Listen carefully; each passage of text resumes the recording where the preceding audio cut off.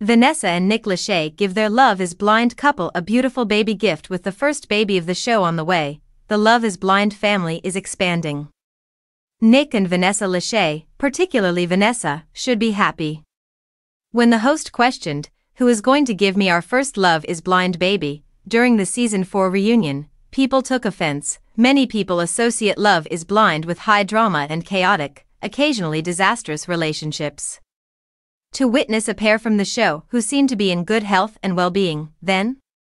The hosts must find it rather satisfying. Having witnessed it all, fans know the happy couple as Zach Goytowski and Bliss Puriatizade Goytowski, who met in the show's 4th season. For all the show's lows, it's nice to see that at least one couple is doing so well. On April 4th, Bliss posted a photo on her IG story of a gift she received from the Lacheys. A screenshot was cataloged by People. The photo showed a wicker gift basket with a stuffed duck, stuffed lamb, baby clothes, books, and other baby essentials.